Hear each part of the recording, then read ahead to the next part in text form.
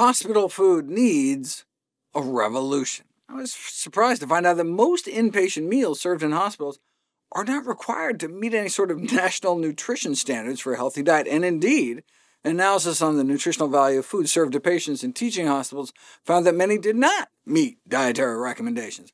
Warning, read the headlines, "Hospital food, bad for health."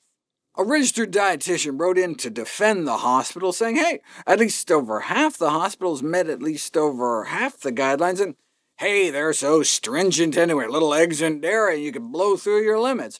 The provocative conclusions of their analysis only lead the media and the public to conclude that we're a bunch of dunces who have no understanding of the relation between nutrition and disease prevention. Well, if the white coat fits.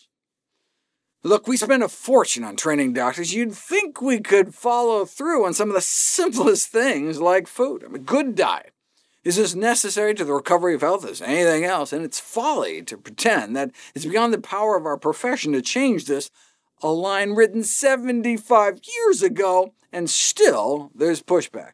Or perhaps we should question whether a healthy diet given to a helpless patient during a 2 to 10-day hospital stay benefits anyone or anything other than the dietitian's sense of doing good, responded one doctor. Always bothered when patients are deprived of a desired morning egg because a healthy diet has been ordered. I mean, what's a few days of a little heart-unfriendly diet in the scheme of things? But it's the message we're sending, where the presence of foods on the hospital tray sends a message to patients as to what's healthy and acceptable for them to eat, responded the researchers that did the hospital foods analysis. We still can think of no better place or opportunity to set an example of good nutrition than when patients are in hospitals. After all, public schools in California have banned the sale of soda for over a decade. Why not children's hospitals? In a study of California healthcare facilities serving children, 3/4 of foods and drinks wouldn't have been allowed in schools. We're talking soda and candy. Having unhealthy items in healthcare facilities and seeing staff consume these products contradicts the hypercritical nutrition and health messages children may get from healthcare providers. On adult menus, nearly all meals contained excess salt, with 100% of daily menus exceeding the American Heart Association's recommendation for staying under 1,500 milligrams of sodium a day. This means meals offered to patients may actually contribute to the exacerbation of the very conditions that may have led them to the hospitalization. But if hospitals stuck to the recommended limits of salt, the food wouldn't taste as good, responded an executive from the Salt Institute, to which the researchers replied, taste is good? We're talking about hospital food, right? It doesn't taste good no matter how much salt you put on it. In the very least, we should prepare all meals low sodium, and then look, if they want to add salt, it's their choice, right? They want to get someone to wheel them out into the parking lot and smoke, that's their business. But we shouldn't be, blowing cigarette smoke into people's rooms 3 times a day, whether they want it or not. Interestingly, studies suggest that when individuals are allowed to salt food to taste, they rarely add as much as often becomes prepackaged within the food. Check it out. Switch people to a low-sodium diet, and sure, they use their salt shakers more, but overall their salt intake dips way down. And the study subject said it tasted just as salty, right? Because salt added to the surface of foods makes it taste saltier.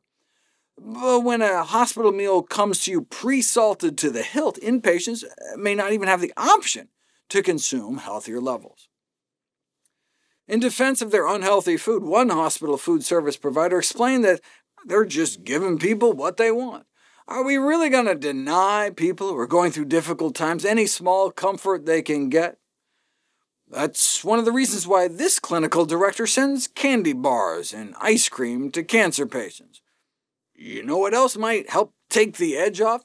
A nice long drag on a cigarette. Here you go, Timmy, try this. Hospitals used to sell cigarettes primarily for patient convenience. I don't think I could deny a paying patient the right to smoke a cigarette, said one administrator. I'll have to insist we have cigarette machines in the hospital as a service to the patient. Right? But some made the radical suggestion that tobacco products should not be sold in the hospital.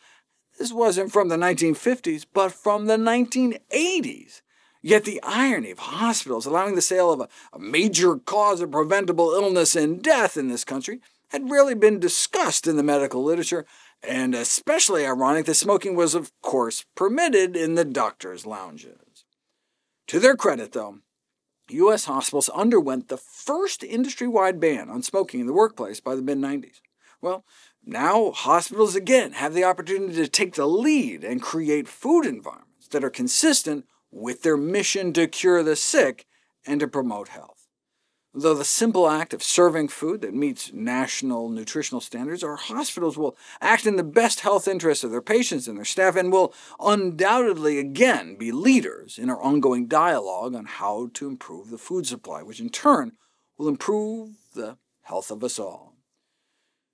Strict anti-smoking regulations were often criticized as being too harsh, as if disease and premature death brought on by smoking were any easier. Right? Think my smoking diet parallel is hyperbole? Well, guess what? Today, the major cause of preventable illness and death in this country is no longer tobacco. The leading cause of death in America is now the American diet.